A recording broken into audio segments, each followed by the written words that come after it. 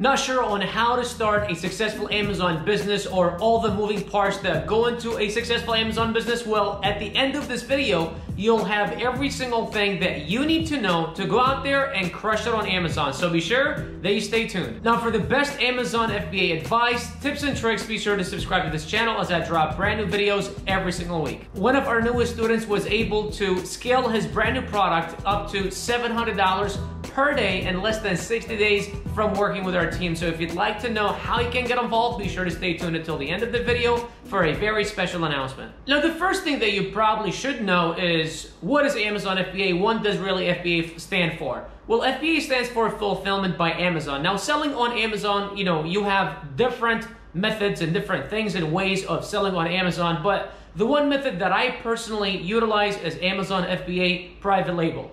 And what private label is, it's simply, I am a manufacturer and I manufacture shirts, right?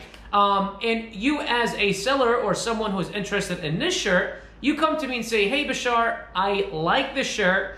I want you to sell it to me, but I want you to put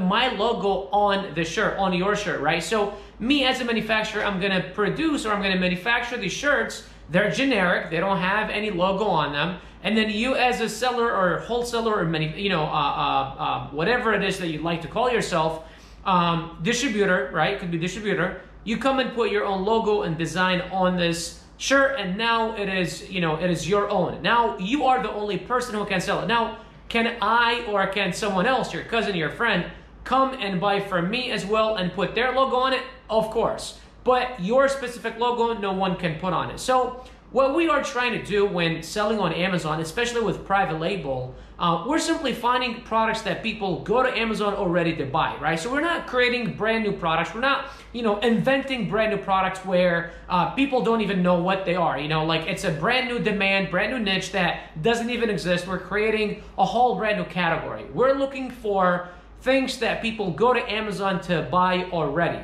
And one thing you have to understand is that over 53% of the world's online shopping happens on Amazon. So just picture that for a quick second, which is every 10 products sold online, and I'm talking about all websites around the world. I'm talking about including Apple, Walmart, Target, every single website, every Shopify store, everything. Online, every 10 products that are sold online, 5 of them are on Amazon, actually 5.3 or whatever, right? Whatever that is. So let's just say 5, let's say half, right? So people already trust Amazon. People already love Amazon. There's Amazon Hub. Amazon has their own delivery service. There's the whole Amazon Prime thing that people just simply love. Now, things are a little bit different right now, of course, and that is understandable, but people still go to Amazon. And if you didn't order from Amazon before this time, you order on Amazon now, right? Because you can't go out of, from your house. You can't leave your house. You're uncomfortable leaving your house. It's unsafe, right? If you ordered from Amazon before, you probably ordered 2, 3, 4 times. And in fact, a lot of our students, a big majority of our students, and my personal brands as well, have experienced 20, 30, 50% increase. And I've had students experience up to 5, 10x times. So if they used to do 500, now they're making 3, 4, 5,000 a day in revenue, right? So the platform is massive. They have built a huge infrastructure, and being part of it is definitely incredible. Now, the winner for last week's giveaway is Mark Kungs. I believe that's how you pronounce it. Sorry if I butchered it. If you'd like to be our winner for next week's giveaway, go ahead and drop BJKU in the comment section to enter to win my free step-by-step Amazon FBA guide. So as you may be wondering, of course, one of the most important things in selling on Amazon is picking a product, right? Picking a product, making sure that this product has demand, but most importantly that you can even compete with the current demand, right? A lot of problems happen when beginner sellers start looking around their house. They see this product, they see that thing. I'm a consumer of this product, my sister is a consumer of that product, and they automatically think that this product probably has crazy demand on Amazon. And although 80% of the cases it is true, that product probably has a lot of demand on Amazon, but the issue is that it probably has a lot of competition. And for you as a brand new seller going into that marketplace, it's just gonna be very tough trying to nail it, right? And the thing that you guys have to understand is that just because I launched a product a year ago doesn't mean that you can come in today and launch the same product and become successful and compete with me. I have built an authority in that niche and that market, and it's just difficult for a brand new seller to compete with me, right? So that's why you guys really have to understand and know exactly what it is that you're looking for. Now, I've got my own product research criteria. You do have to follow a specific criteria. You can't just be, kind of just throwing a bunch of things on the wall and hopefully something sticks, right? You can't go about it that way. You have to have a very specific criteria. Some of my top things is I want to make sure that a product makes at least $10,000, $7,000 to $10,000 a month in revenue. I want to make sure that at least top 10 sellers, at least 7 of them, have below 100 or even 120 reviews. I'm okay now with spending a little bit more and going for products that are a little bit more competitive just because, I know what I'm doing and I can rank a brand new product at the top of the pages. Most importantly, though, you guys have to understand and know is exactly how are you going to differentiate yourself, right? For me, creating bundles is a very, very, very successful thing that I've done in a lot of my products and how I teach my students as well. What a bundle does, it simply helps your customer. It differentiates your product from everything else on the marketplace, as long as the bundle doesn't exist. Now, just because someone else has launched a specific bundle or done a specific, uniqueness to the product, doesn't mean if you go and do the same thing, you're gonna do well. You don't want to give the customer, the consumer, a apples to apples comparison, right? And what I mean by that is you don't want to be exactly copying someone else, simply because when you go as a brand new seller, you're gonna probably start with no reviews, right? And then in the beginning, you're probably gonna have very little reviews. So someone who's established, like if I were to present you with 2 products, exactly the same, selling the same product, same, obviously different brand, but same product, same price, same everything. One of them has 5 reviews, one of them has 50 reviews. You're gonna, of course, go for the one that has 50 reviews. So what you wanna do is you want to make it where it's an apples to oranges comparison. You are so unique that the customer simply can't say, well, this one has 5 reviews and is selling for $14.99, and this one has 50 reviews and is selling for $14.99, right? Completely different products, either by, offering something new like a new color, new size, a bundle, right? One cool feature that Amazon has is under each listing, there's a thing that says frequently bought together. That's something that doesn't show as much now with Amazon, with everything that's going on, but usually it does. Right under the listing says frequently bought together. So Amazon simply gives you the ways and different products that people usually buy. If they buy this thing, they also buy this thing. Awesome, create a bundle if it doesn't exist on the marketplace. Another thing is your supplier. When you go to your supplier, just simply tell them, hey, look, I'm trying to bundle this product. I want to create a bundle. Like, what is it that you suggest that I can bundle? What do you, sell also? Send me your catalog. All of your suppliers are going to sell in niches, right? Unless if you're going to go to a sourcing agent and they can go to a supplier and the suppliers sell in niches. So they will tell you all the different products that they sell, and they usually, sell in niches. And what you want to do is you want to maybe select one main product. It's like going to a restaurant. You've got the full entree, right? It's the protein. Let's say you ordered a steak dinner, right? I like filet mignon, let's say.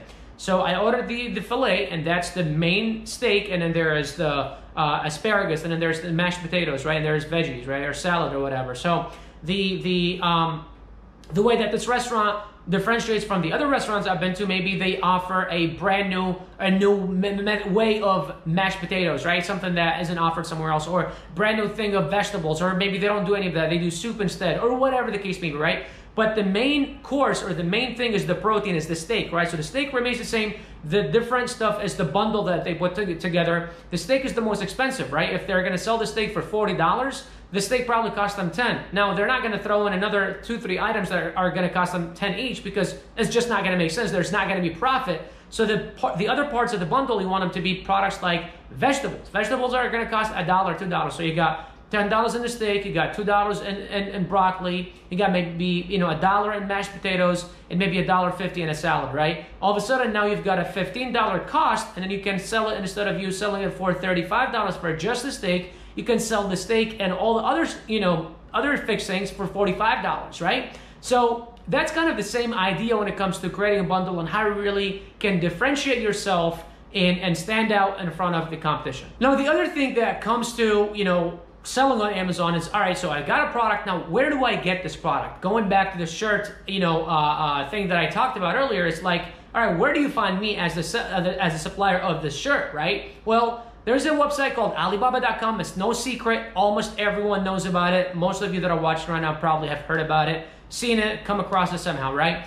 Alibaba, there's AliExpress. AliExpress is for drop shipping. I wouldn't worry about that one. Alibaba is where you can find manufacturers. It's like Amazon. People go to Amazon to find people that sell a specific product, right? They know this platform has the things that they're looking for. Same thing with Alibaba. Alibaba is literally people, factories from all around China, most importantly, China. There are some that are in India, Pakistan, other countries, but mainly in China, come together and then they all list their goods and their products on Alibaba. So you simply go there, you create a free website, and you simply start looking for the products that you're looking for. Now, some of the most important things when it comes to negotiations and really trying to get the best price possible for the least amount of units, because you don't want to launch a lot of units. You don't want to buy one product and buy 1,000 units. And that's the thing that many beginner sellers fall into is the mentality and the mindset that the supplier is making me buy 500 or 1,000 units, that means I have to do it. Well, if you're going to go to your supplier and say, hey, look, I'm a brand new seller, I just started selling on Amazon,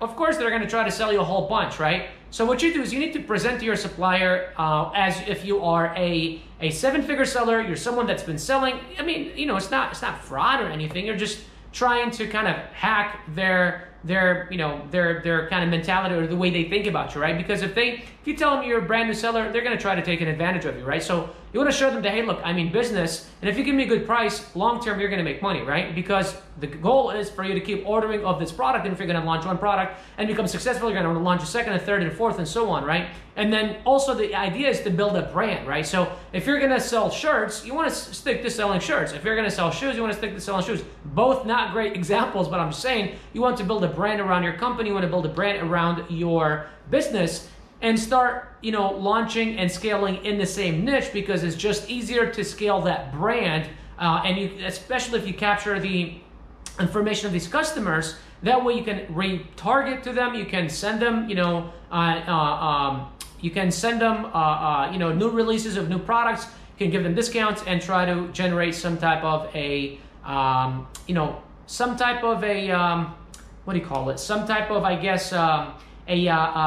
like volume for your new launched products, right? So that's where it really comes down to, is making sure that you present yourself to your suppliers that, hey, look, I'm a 7-figure seller, I've been selling. What I want you to do is I want you to give me, a quote for 200 units, 500 units, and 1,000 units. Of course, as you order more, the price decreases, and then what you want to do is you want to try to get the price that they quoted you for the 1,000 units, but ordering for at least the amount of units. That way you can, number one, launch multiple products, and number two, keep your cost and your risk low, okay? So that's what you want to start with, and then from there, you just simply start ordering more and more and more. Now, one of the final and most important things is the launch, right? Just because you found a great product, you got a great price, does not mean that, it's going to sell. Does not mean it's going to be great. Does not mean it's going to crush it. Because one thing you guys have to understand is, when you first launch a brand new product on Amazon, Amazon is going to throw you all the way in the back of the searches where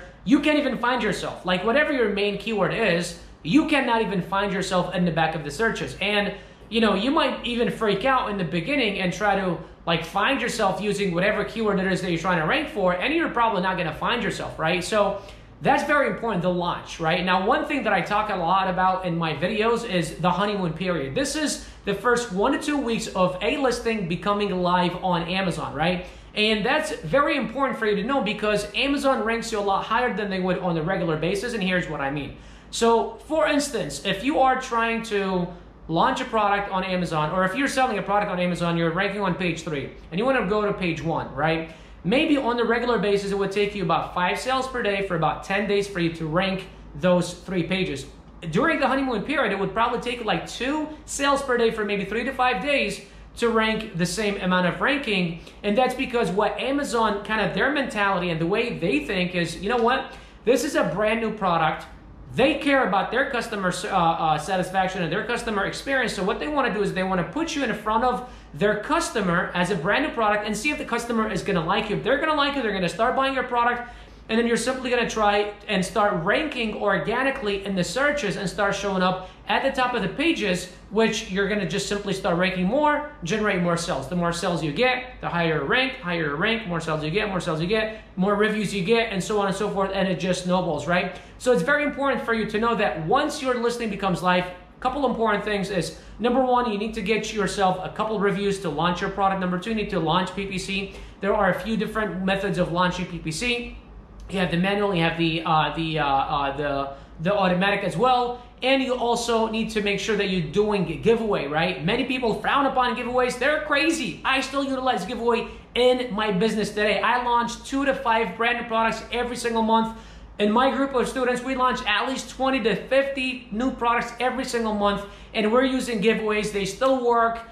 Don't worry about what people say, you know, full price buy. If it's discounted, it won't work. It won't count as high as rank. That's all a myth. It works out just fine. 99% off works just fine until this day that I'm recording this video. Now, I really hope that the last few minutes that we've been together have shed some light on your questions and really answered them in a way that you were looking for. Now, I feel like, Bashar, this sounds awesome and all, but I really would rather work side by side a mentor who's done this before, who's taught other people and found success, and have them simply guide me through the entire process. Well, the first link in the description is to a 25-minute workshop where I break down to you exactly how working with me looks like, and also what my programs, are all, about and things like that. Now, it's not a webinar where I pitch you a course at the end, but what I do is I prompt you to schedule a one-on-one calls with me where we jump on a call, answer any questions you may have, and figure out exactly how working together looks like. Be sure to check it out. It's the first link in the description. Once again, guys, Bashar Katou here. If this is your first time, consider subscribing to the channel. Also, give this video a thumbs up and share it with your friends who you think might find value in this. But aside from that, until next time, be sure to check out the couple of videos that I've got here for you. I will see you all next time. Have yourselves a great week and take care.